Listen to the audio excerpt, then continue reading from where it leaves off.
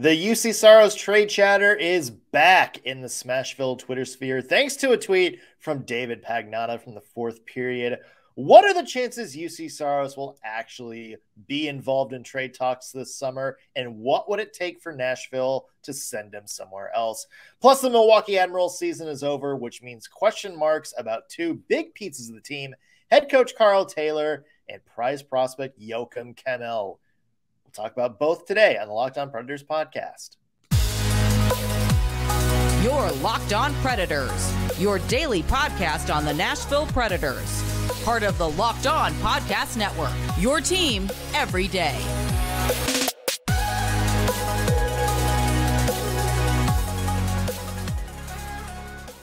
Thank you for making Locked On Predators your first listen of the day every single day.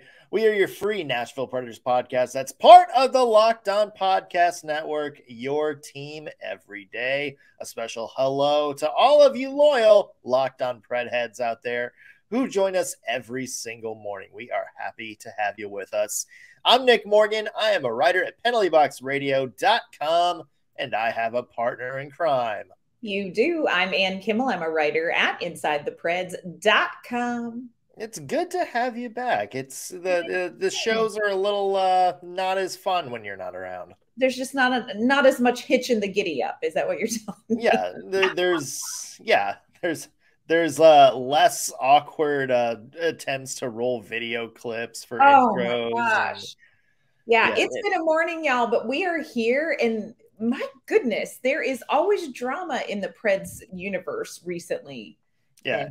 More to come. It always seems like when you're unavailable, like, Andrew Brunette being hired as head coach while you were off for a weekend. No internet, y'all. Mama had no internet, and the Nashville Predators let Hines go and hire Andrew Brunette, and I'm internetless. Yeah. Well, we're glad you have some availability now. Before we get into today's topics, I want to mention today's episode brought to you by Bird Dogs. Go to birddogs.com/LockedOnNHL, and when you enter promo code LockedOnNHL, you'll get a free custom Bird Dogs Yeti style tumbler with every order. So go check them out. And big, I guess, drama you call it, or speculation. Not really sure what the right word for this is, but the Juuse Saros trade chatter just doesn't seem to go away. This time it was a tweet from David Pagnotta from the fourth period. To be clear, didn't say like there's active talks or anything, but what he did say is that the Predators and a Los Angeles Kings had engaged in trade talks surrounding Juuse Saros before the trade deadline, before the Kings went out and got Gavrikov and Joonas Korpisalo from the Blue Jackets. Mentioned the trade was for multiple picks and prospects. And he added that with, he said, I wonder if those two teams will go back to maybe talking this summer now that Korpisalo is a free agent. First off, like, what do you make of the Nashville Predators were kicking the tires on maybe moving Juuse Saros at the deadline? Here's kind of my take on it. Initially, it's oh my gosh, but then you have to go back and remember, what does David Poile always say? David Poile takes all the calls. David Poile always likes to know the market value of his players. Now, this is something that he has said consistently over the last couple seasons when it came to player like Mattias Ekholm. I like to know, what is the market value of this? So I'm going to take those calls. I'm going to have a discussion. I'm going to listen to an offer. But that doesn't necessarily mean that David Poile is ready to pull the trigger on that. So I think you kind of have to put that perspective on this tweet. Does that mean that David Poile, and Barry Trotz, because he was involved at the trade deadline in those conversations, does that really mean that they were interested in pulling the trigger on trading Juuse Saros? Or is that just, hey, we took a phone call from the Kings and listened to what their offer would be? Because they want to know, what is Juuse Saros worth? The Predators are in a transition. At this point, more information about something like that is better for Nashville as they look forward. So I don't think it necessarily means they were ready to pull the trigger and that Juuse Saros, stayed in Nashville just by chance, or that they are very seriously considering this. I think they're doing their due diligence. I agree. And to be clear, we don't really know the meaning of what talks were, because talks, in the NHL, especially when it comes to rumors and stuff, the Los Angeles Kings could have been like, hey, we want Juuse Saros. What would it take for, him to move? And David Poile could have been like, yeah, it's going to take Quentin Byfield. It's going to take another top prospect and 2 first-round picks. And the Kings could be like, yeah, no, we're going to look elsewhere. That still counts as a talk. So, that could have been, I guess just the extent of it. We are not sure. You also have to imagine the Predators at that time were way out of the playoff berth. They thought maybe they were going to have to try to take a step back, and kind of reevaluate the franchise, maybe work towards a little bit of a rebuild and getting some of these younger players in there. Things very well could have changed in that time frame. I'm with you. I think for me, I would be very surprised if anything comes of it now. Not like shocked, like not like drop, like stunned or anything like that. Right. I would just be like more of a, like, I didn't think it was happened, but now that it's happened, yeah, it kind of makes sense sort of thing. Do you think the last 20 games of the Predators season after the trade deadline, do you think that will change what Trotz, Poile would do with Saros at all? I think maybe it moves the timeline back a little bit, because maybe the last 20 games gives you more confidence, some of these younger players, and be like, okay, maybe we do have, some semblance of a team going here. Maybe we're closer towards getting some of these players, in prime spots to take over games than we previously thought. I think, for me, maybe the first 41 games of next season is maybe going to be the bigger factor as to, what Juuse Saros' future is and should be. Because, like the Preds suck again, but Juuse Saros is still, a stalwart. Maybe you need to ramp up trying to get some more immediate pieces to build around. And you look at the Los Angeles Kings, and it's an interesting trade partner because they have some young forwards that you could build around. A lot of people mention Quentin Byfield, former number 1 or number 2 pick in the draft, right? A couple years ago. Alex Turcotte is another guy that a lot of people have been very high on.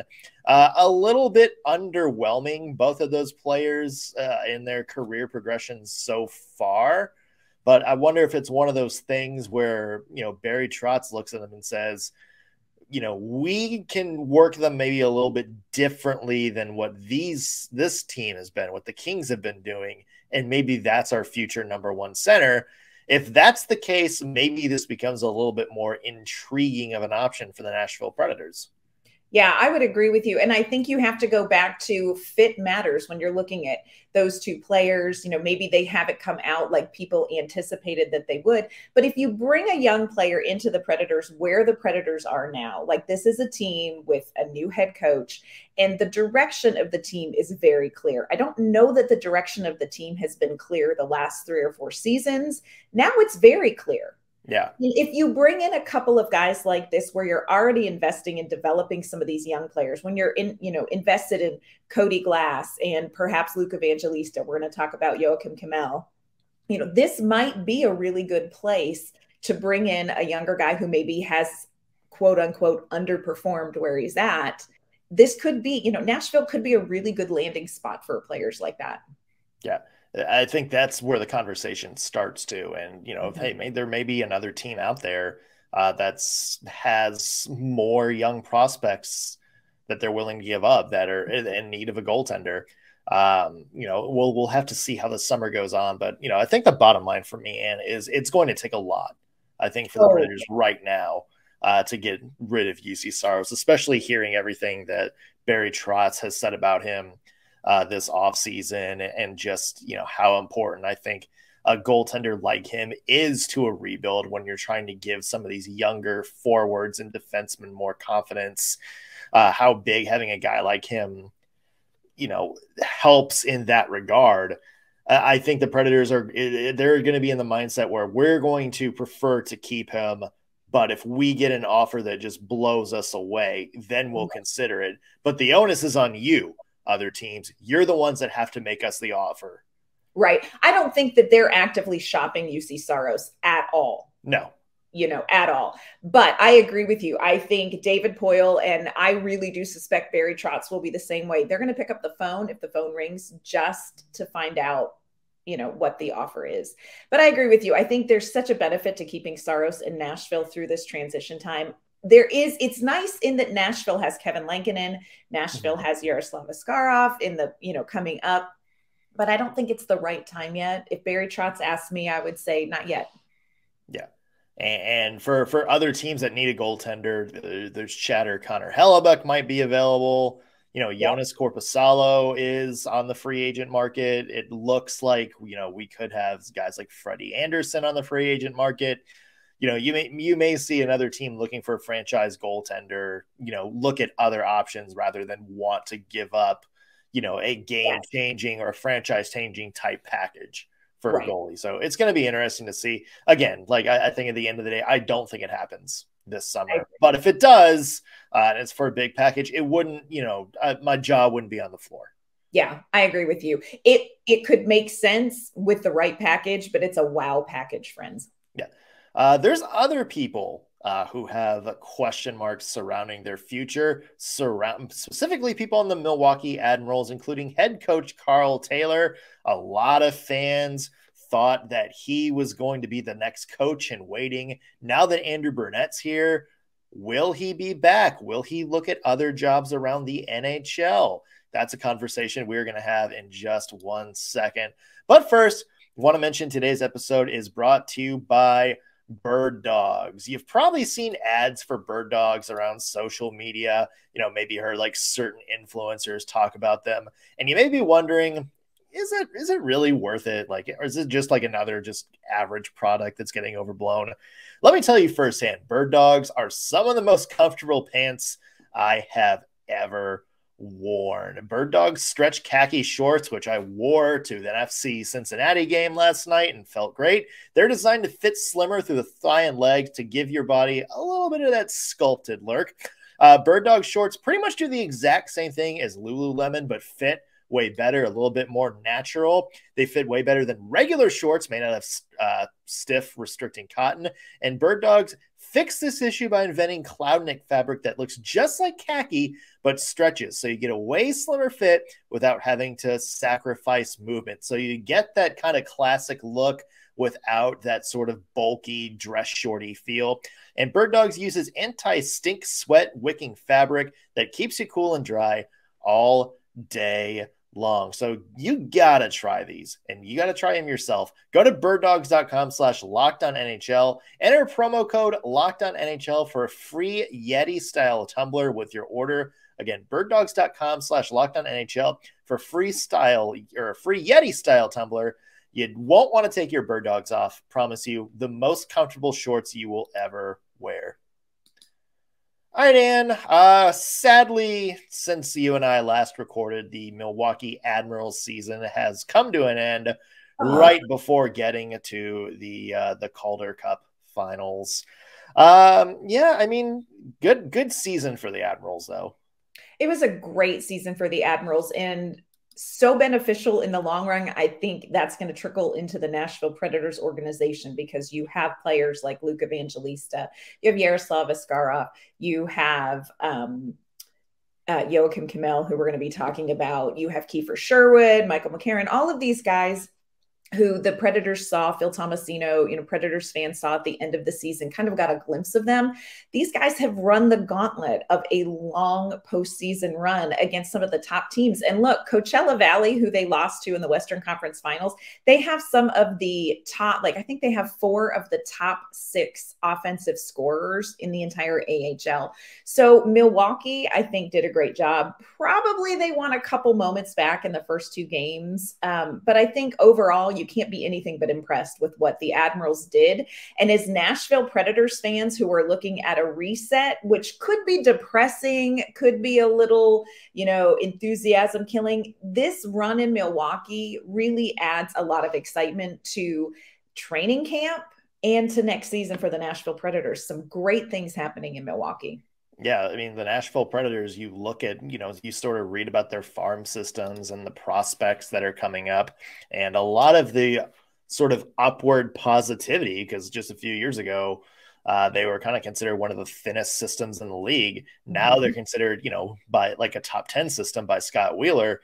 A lot of that has been due to the development of some of these guys in Milwaukee, and guys that, the Predators fans like kind of forgot about, like Alexander Carrier. Look what he was able to do with a few years under Karl Taylor. Same for guys like Yakov Trenin, was sort of a forgotten guy. And then came back into the fold, sort of become an everyday player. So, credit to, what Karl Taylor has been able to do down there. And there's a lot of excitement.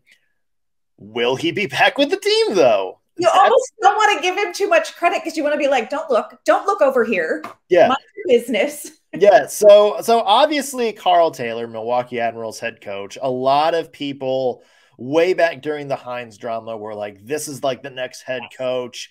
That's why this whole process has been waiting, so long, because we want to wait till Milwaukee's done before we announce this. He's kind of, considered by a lot of fans to be like that coach in waiting, to be like the next guy that takes over the Nashville Predators. A lot of people thought the Preds were kind of grooming him for that role. The organization obviously thinks very highly of him. But even Barry Trotz mentioned he was one of the 3 finalists for the Predators head coaching job.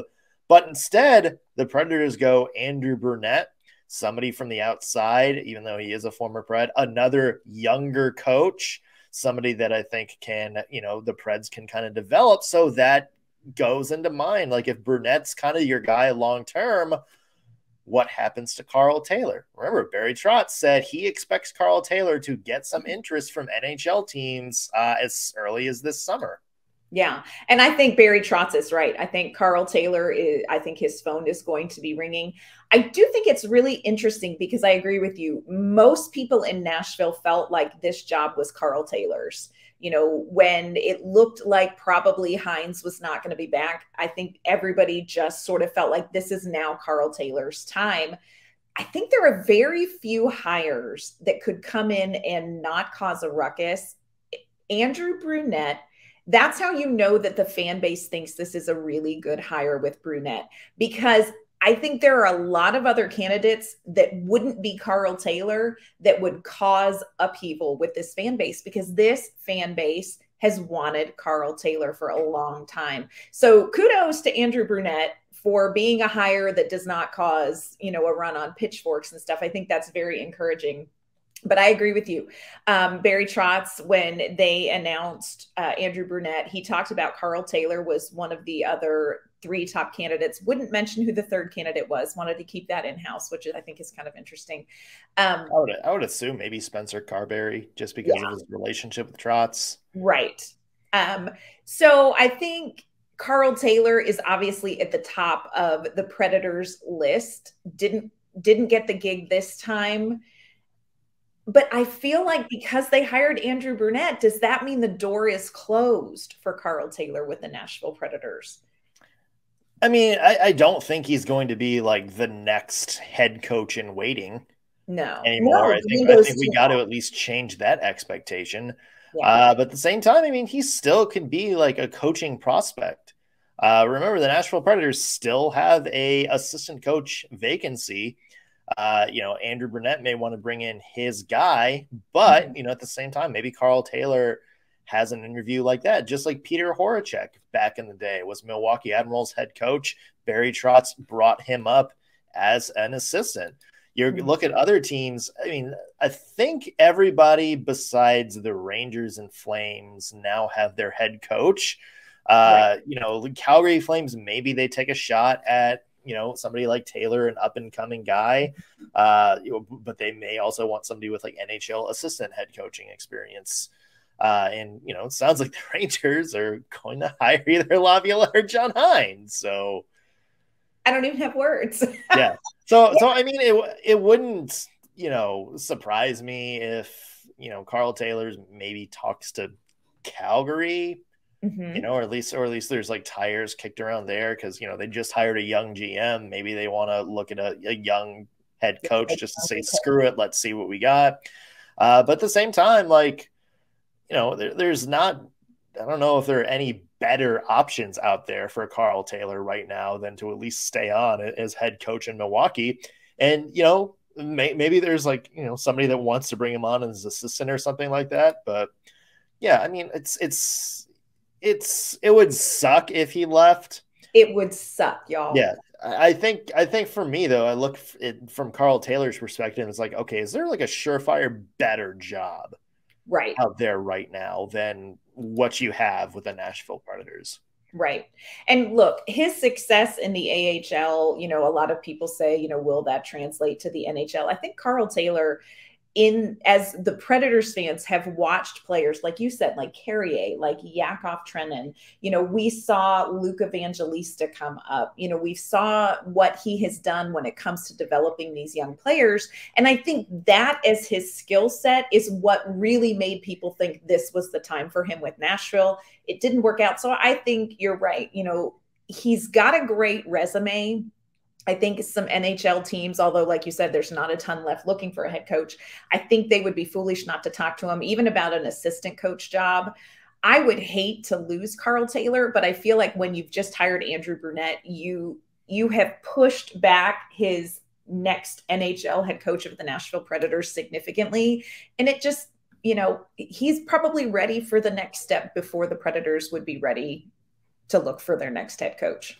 Yeah, I would imagine it's going to come down to, can he find that next step somewhere? Right. Whether it's with the Preds or whether it's somebody else. And I think at the end of the day, that probably determines Karl Taylor's future. Is there somewhere on another team where he finds a more, this is the path that's going to get me to NHL coaching spot than where he is right now. And there may not be, right. But we'll have to see. I mean, it would certainly be a big loss. Transitioning to another Milwaukee Admiral, and that's Joakim Kemell, who had himself quite a debut couple of months in Milwaukee, tore it up at the end of the regular season, tore it up in the playoffs. Will he jump the gun and be with the Nashville Predators next season? Let's talk about that topic in a little bit. First, want to let you know today's episode's brought to you by FanDuel. So you can make a fast break to FanDuel during the NBA playoffs because right now, new customers get a no-sweat first bet up to $2,500. That is $2,500 back in bonus bets if your first bet doesn't win. So, hey, do you think you know who the top scorer is going to be in tonight's game? You feel confident who's going to be the finals rebound leader. You can head to FanDuel. You can place your bet. Do you think you know who the NBA Finals MVP is going to be? I think a lot of people have a feeling about this, but, you can go there and place your bet and see how you do. And of course, hockey fans can always check out the Stanley Cup final wagers at FanDuel as well. FanDuel is a safe, secure app, and you get paid instantly. So visit FanDuel.com/lockedon and get your no sweat first bet up to $2,500. That's FanDuel.com/lockedon.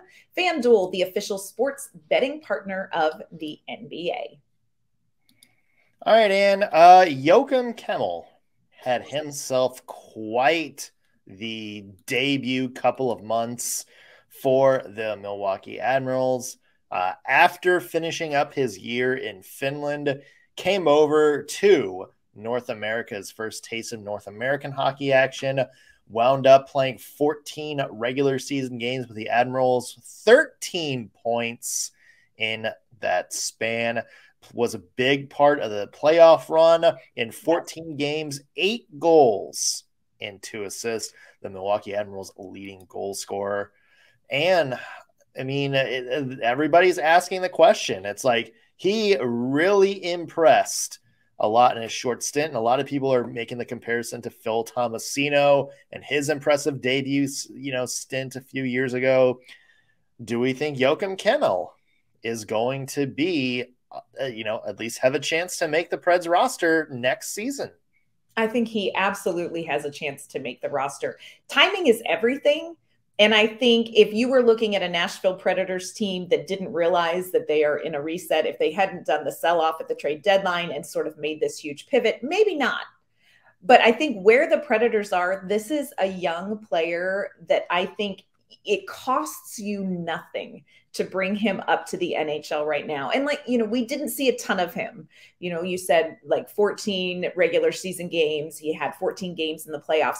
But what he did in those playoff games in Milwaukee, I think was very noteworthy. This is a guy who, like you said, 8 goals, 4 power play goals. He was so fun to watch on the power play with his shot. He is tenacious. He is physical. He's a big dude. He's man-sized.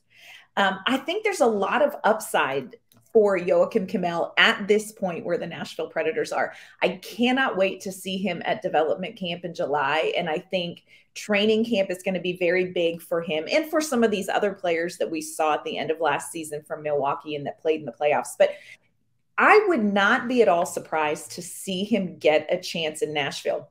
I'm not necessarily willing to bet the farm that it's going to be right out of the gate. It may not be because, he's still adjusting to North American hockey. He hasn't played a ton of North American hockey games. Mm-hmm. But I think this is a guy that Preds fans are going to see sooner rather than later. Yeah, I mean, it was a big, pretty impressive for his first taste of, North American hockey that he was able to do just well, because we see a lot of prospects come over from Europe and kind of, maybe take at least a couple of games to get used to, and he jumped right into the fold. For Kemell, there's 2 things to me that, it really sort of, comes down to is one is he going to beat out other people for, a prime spot on the NHL roster? I assume you would want him somewhere on your top 3 lines. Is he going to be better? Is he going to beat out Luke Evangelista, for instance? Is he going to beat out Phil Tomasino, for instance? Because remember, you got Forsberg coming back. You got Duchesne coming back. You got Ryan Johansson. You're going to have a healthy Juuso Parssinen again. So a lot of these people who played really well for the Predators down the stretch are back in the fold as well. Guys like Tommy Novak, he's going to be fighting for a spot too. And it's just like, are there enough spots in the top 9 that you can justify? And it's like, okay, this is, we have to put Kemell in the lineup here. Right. That's one thing. Go ahead. Well, this is where I kind of hope that Andrew Brunette adopts sort of a newer philosophy about rolling out 4 lines. We talked about this with Eeli Tolvanen in Seattle.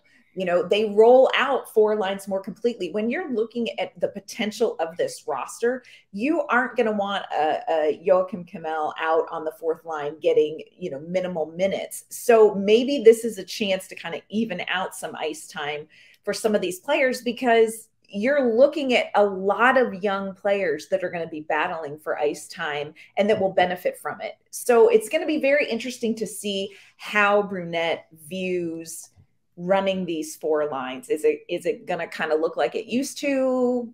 Could we maybe see something new and different? I'm here for new and different. Yeah, I mean, you keep in mind you're still going to need people to play on the penalty kill. You're still going to need some defensive forwards to go out there against if another team rolls out, their big bodies, their checking line, you're going to need somebody that can kind of withstand that and give that back. And maybe a younger guy, like a younger skill guy, is maybe not quite ready for it. So maybe that's something you kind of have to keep in mind as well. There's also the skill set. I mean, Kemell put up great stats in Milwaukee, but there's obviously still part of his game that he needs to develop. His shot was fantastic. A lot of creative, great stick handler, just an incredible shot. I think we would say the shot is NHL ready. It's just the rest of his game. Do you look at and say, okay, that's somebody that can consistently be in an NHL lineup. And that's, like his strength, to win puck battles. We want to see like the skating improve just a little bit. Stuff like, being able to play off the puck, kind of be creative into getting into space. We see guys like Juuse Saros and Tommy Novak do really well on the NHL level. That's something I think Kemell still needs to figure out, is how to play off the puck, which, that's going to come in time, developing your game, and, more work in the AHL is going to help that. So, I mean, there's still a lot of stuff that, he's going to need to work on to be a really good pro. And I think that's something we should keep in mind as we're determining, is he ready for the NHL? Is he not? Because there's more than just, having a really good shot. Yes, there is. The thing that I think works maybe in his favor as far as getting NHL time sooner rather than later, and this may change based on development camp, based on training camp, but I think what he did on the power play for Milwaukee really gives him a little bit of a leg up, especially because, you talk about Andrew Brunette, and of course, everybody says he's an offensive coach and he's great on the, power play coaching. So that may be something where they're going to want to see him sooner rather than later, especially because, let's face it, the Predators power play at times last season was woof. Like it was just woof.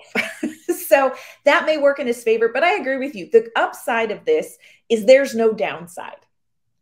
If he stays in the AHL, then that's a great place for him to continue to develop those skills that you were talking about. That's a great place to keep growing. I don't think he has necessarily outgrown the AHL.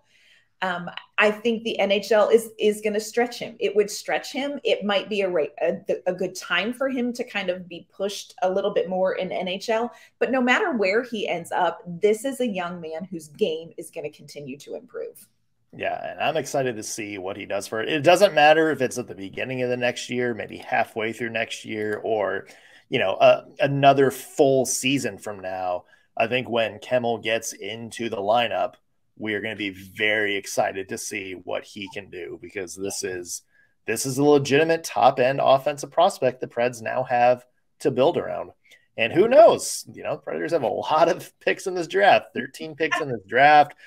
Barry Trotz has talked about maybe investigating taking a swing for a young forward that you can build around.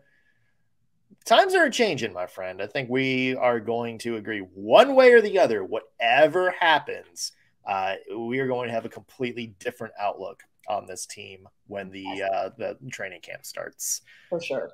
Yeah, for sure. And where can people find your work? You can find my work online at InsideThePreds.com. You can find me on Twitter at ANK_Mama on Ice. You can find me at penaltyboxradio.com. Follow me on Twitter at _NSMorgan. Also, be sure to follow the podcast as well, LO_Predators. That way you stay in the loop with show updates and you get to comment on your favorite topics, anything we discussed. We'd love to hear your thoughts. That's going to do it for us on today's Locked On Predators podcast. Just a reminder, whatever platform you're listening on, whether it's your favorite podcasting platform or on YouTube, hit that subscribe button so you will always know when we have fresh stuff out for you, and helps us out a little bit. Shows us some love.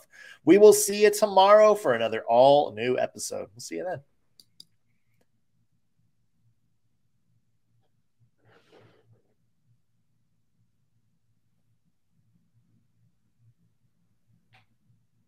Yay! We did it.